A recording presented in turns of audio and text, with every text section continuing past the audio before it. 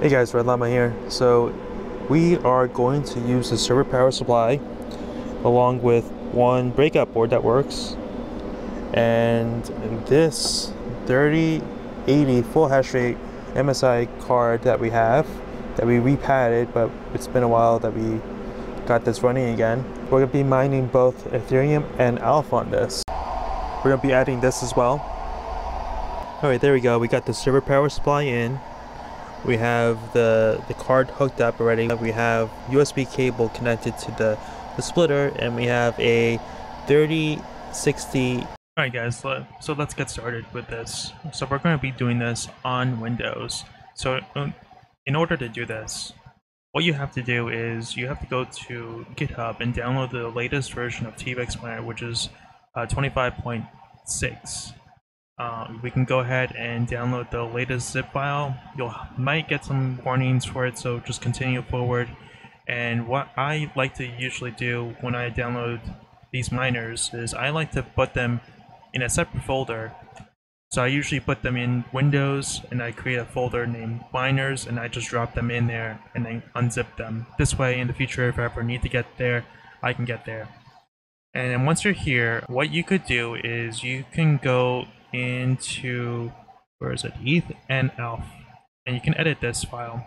Right now it's currently set up to mine both ETH and ALF, so you can see here it's pointing to Estash, the pool that we're looking at, the wallet address, and password and rig name. And then for here it's also doing the ALF pool, ALF wallet, and password and rig configuration name. And that's it. Basically what you would need to do in order to start mining is you would have to enter in your wallet address for both of these, and also if you already have some rigs on another pool, I suggest you set this to be to the same pool. This way you hit your minimum payment quicker. Now let's go ahead and just try this as it is right now. We're mining both ETH and ALF on this rig that has a 3060 version 2 and a 3080 full hash rate card. So now what we want to do is we want to change this, because we could see that it is on the first GPU, which is the 3080, we could see that it is fully mining ETH only, and then on the second GPU, the 3060, it's mining both algorithms.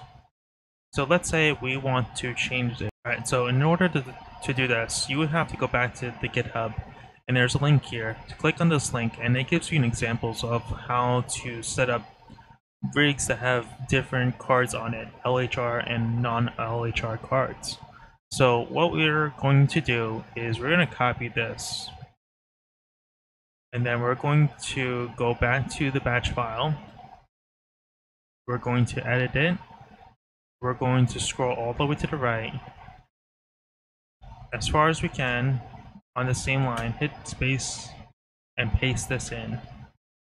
Now let's go back and get them all under one. Now if you just go ahead and try this, because this rig only has 2 cards on here and there's what, like 8 of them right here, it's going to give you an error saying it's not going to work. So what you need to do is you need to remove, oh crap,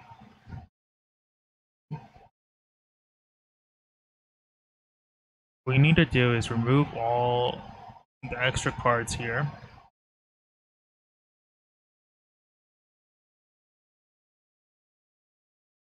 And there we go. So what this is saying that is, it's the first card, which is card 0, which is the 3080. It's going to be mining only ALF, and the second card, which is going to be the 3060, would be only mining ETH. Which I don't know why you would want to do this, but just want to throw it out there for anyone who wants to do this. And then LHR mode, 0 means auto tune, and 74 means that it's going to set this second card to 74 of the LHR mode. So let's hit OK and see how this works. Alright, so there we go. So we have the 3080 not mining anything on ETH, and then the 3080 is also mining ALF at 1.75 gigahash, and the 3060 is only mining Ethereum right now. Damn. Alright, so what we're gonna do is we're gonna change this because we don't want this only.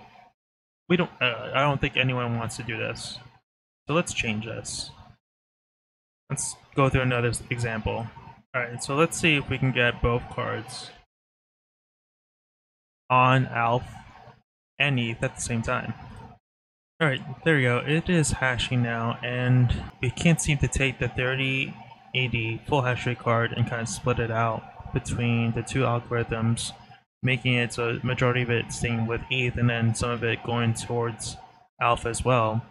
I'm not sure if it's something I'm doing wrong, but I think this is it for this video. We can see that we can switch it around to mine individual coins, or we can have it set to the standard default one. Hit the like button, subscribe if you want to see more content like this, and I'll see you guys in the next one. See ya.